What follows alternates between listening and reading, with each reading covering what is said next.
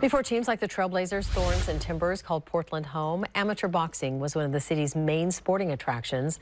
In the 1960s, Portland's Knott Street Boxing Club produced more Golden Glove champions than any other club in America. In today's Show and Tell, Tony meets two gentlemen who have called the gym home for more than 50 years.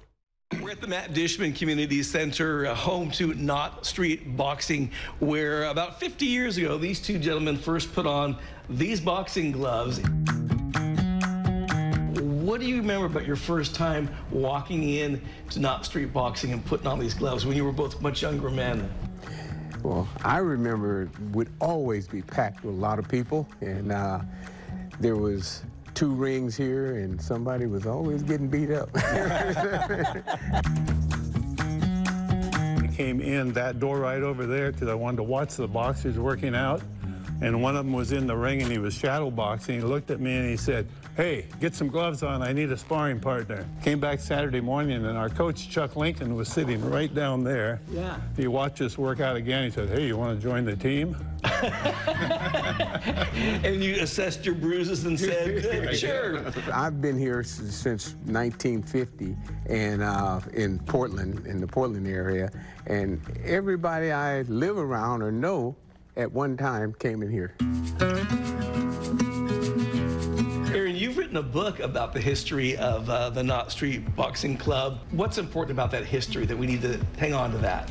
Well, I came back here about a year ago to get in shape, and I kept walking past the trophy case, and I had forgotten that in 1961, the Knott Street Boxing team had won the National AAU Championship. Which was unheard of for a West Coast club. Unbelievable. Yeah. Beat New York, Philadelphia, Detroit, all those big teams. Amazing. And I thought, wow, somebody's going to have to write about this because we're all forgetting about it. Even I had forgotten about it. Yeah. And so I decided to write the book, and it turned out to be a lot of fun.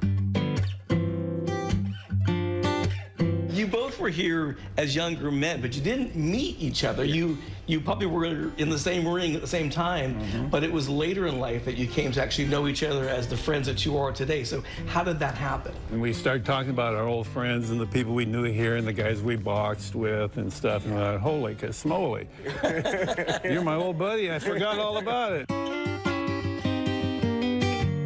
There's more value to the sport than just the sport, is there not? Yeah, I can take care of myself. I don't care who you are, you know. Wow. And that was a real powerful thing for me because I was always short and chubby, and people picked on me. But when I started boxing here, I built some self-confidence that I think it kind of changed my life. And from here, I went to Portland Community College and down to the University of Oregon and journalism, and got a good job and had a good life. You guys have the gloves on right now, and what are the chances you guys get in there go toe-to-toe? No? All right. Got to keep that jab out there. Neutral corners. Let's have a clean fight, gentlemen. It's been a pleasure to meet both of you there. Yeah, we'll knock knuckles there. Congratulations on great careers and for what you're doing to kind of help keep this all going here. So, Thank you. Great to meet you both. So I mentioned before that the KPTV used to air live coverage of those boxing matches, and so they gave us this award. I think Aaron actually did it because he kind of is sweet on Kim and Shauna, to be quite honest. But it's lovely, so thank you for that. That's neat. And then the book is available only through the Matt Dishman Community Center. So if you want to pick up the book, and I really would recommend that you do, we have a link to the Matt Dishman Community Center website on our site, kptv.com, but you can pick it up that way. But So cool.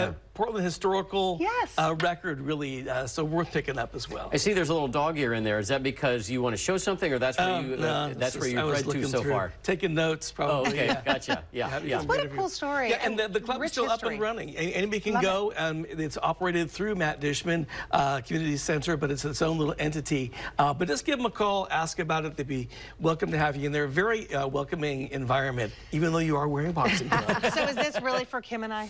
Yeah. Kim and me? Yeah. I was going to put it in the take it. awards case if we can. We should. We should. I Really love that. cool. That's So really yeah, neat. there you go. Thanks, Tony. Trophy Love that. case. Yeah, there you go. Congratulations. Let's